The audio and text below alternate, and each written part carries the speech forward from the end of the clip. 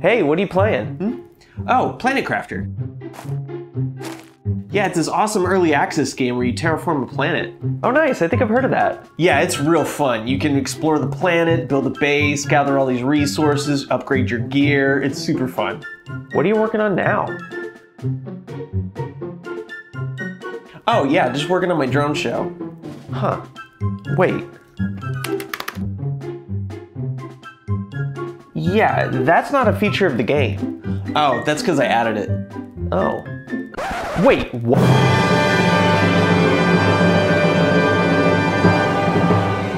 Okay, just to be clear, I didn't start by adding drone shows as a feature to the game. I didn't even have the idea, and in fact, when I first started playing the game, there weren't even drones in Planet Crafter. I was just messing around with the game while live streaming, trying to figure out how it works, trying to break it, but this journey ended up taking me way farther than I expected it to. Maybe I'll be able to mod this game eventually. The first thing I did is see how high the game would let me build a staircase. And turns out pretty dang high. Like, high enough that I didn't want to keep building one by hand. It was taking a ton of time, and I was starting to run out of iron, which you need to build staircases. So I thought, hey, let's check out the game's save files. Maybe we can mess with them in some way. A lot of times games have save files that just look like this when you open them. A bunch of garbled nonsense, which is really hard to mess with. So I wasn't too hopeful. But y'all, Planet Crafter, it doesn't use garbled nonsense save files. It uses JSON. So JSON stands for JavaScript Object Notation, and JSON is super easy to read, super easy to write, and super easy to edit. Like, it's easy to tell that these lines are items in the game. This one's aluminum, this one's titanium, this one's iron. And if I search this ID, we can see that it's in this list of IDs down here. So I'm willing to bet this is a container. And if I search the rest of the IDs in this container, it looks like they're all aluminum. So I bet that's this container. So if I just try something real quick, boom, there we go. Now we can give ourselves whatever we want. Okay, so now we're starting to learn how the game works a little bit. So I went back to building my staircase for a little while, but it was still just slow and tedious editing the save file over and over. We need programming. Let's just make the computer do it. And I don't mean just give ourselves more iron over and over. The stairs are always the same distance apart. We can just do a little simple math and have the script add stairs for us. Boom, baby. Now we're smooth sailing. Uh-oh. Whoa. Oh. I think we broke it. Just a little bug in the code, one sec. There we go. Boom. 10,000 meters like nothing. And yeah, we're jumping off. 3, 2, 1. Hop! This was so high up, I had the best oxygen tank in the game, and it was still completely empty before we had fallen even halfway down. With the help of a couple spare tanks, it took over 6 minutes to fall from top to bottom.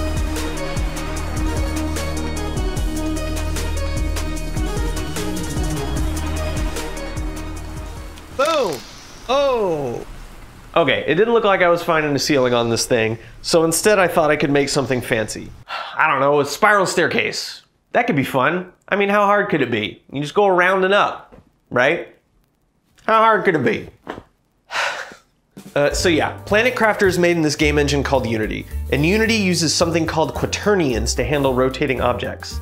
So like if I wanted to tell you how to rotate something, I'd probably be like, rotate it 90 degrees this way and then 45 degrees forward or something like that. Makes sense, right? Quaternions are not that. Quaternions are weird and complicated. They're a good thing, don't get me wrong. They solve some problems XYZ rotations have, like gimbal lock. That's a whole other thing. But man, they are weird. Even Unity's documentation says they are not easy to understand intuitively. So whatever, I googled quaternion rotations and ended up on a NAS page, copy, paste. Math, math, math, meteor storm, frustration, cat tries to eat me, more math and hair pulling, boom, spiral staircase. Look at that, it looks beautiful. From there, I just started experimenting with everything. Whoa, this is trippy. Have you ever had a nightmare like this? You're just wandering infinitely through some isolated corridor. Oh, this is weird. I've never seen something like this. Oh, ooh, look at that. Oh, we're getting somewhere. We're getting somewhere. Oh, that looks awesome. Look at that. That's a real nice heater tower. I love it.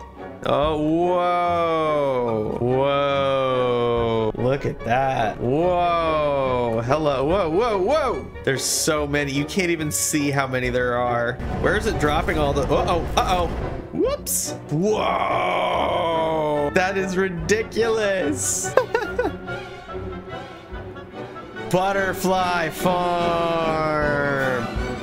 Whoa. Holy crap. We've ascended to butterfly heaven. Oh, wow. That's a lot of rockets. There's so many. Whoa. Oh, it's really zooming. All right, let's check. Oh, God. Yes. It's completely blanked out. I crashed it. I crashed the game. Oh, no. It's a beast. It's a monstrosity. It shouldn't exist. At this point, I'd pretty much reached the limits of what I felt I was going to be able to do with save file editing. So I started learning how to mod the game, which involved writing a lot of C# code. And then an update came out for the game. Oh my God. Fish! Fish! Look at all the wonderful things you can do with fish! And drones, but fish! Wow. Wait, drones. Drones! That's it! So drones are this new machine type they added to the game that carries supplies between containers for you. They're great for making sure you don't have to run back and forth across the map just to get more supplies. And I had the perfect idea in mind for what to do with them next. I started coding like there was no tomorrow. This was so much work, and I had to really learn about how the game works behind the scenes. I had to do math and think about the physics of the game engine and deal with floating point precision. And here's what I came up with. I made a mod for Planet Crafter that lets you make your own drone show. All you have to do is edit a text file. So to show a little bit of what's possible with the mod, I wanted to make an example drone show. Here's what I came up with.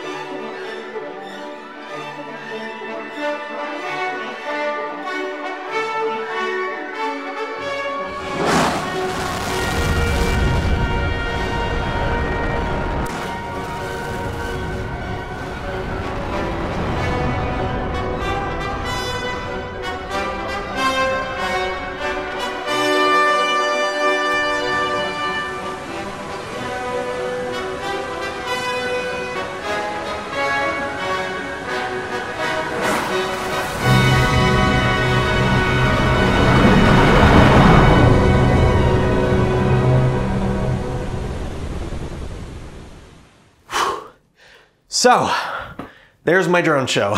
I hope you liked it. If you want, you can try the mod out yourself. There's a link in the description. It definitely has bugs, and it will definitely break as the game updates, but it's fun to mess around with. I've also made the source code available in case you want to see how the mod works. And you can see the file that made the drone show I just showed you. I really hope you liked hearing about this whole journey I went on. It took a lot of tinkering and experimentation and frustration and giving up for a while and coming back to it and math and coding and more coding. And there's so much more that happened that I didn't even put in this video. Hold on, I think I found an exploit. Where are we?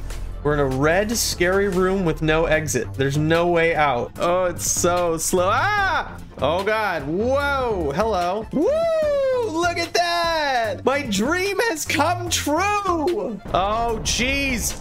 Oh, what have I done? So let me know if you're curious to see more of that. And feel free to share any other thoughts you have in the comments.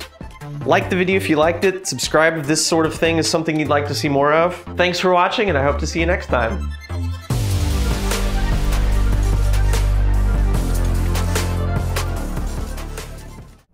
Coming right for my face. Can I catch it? Come on. Oh God. Oh no, it killed me.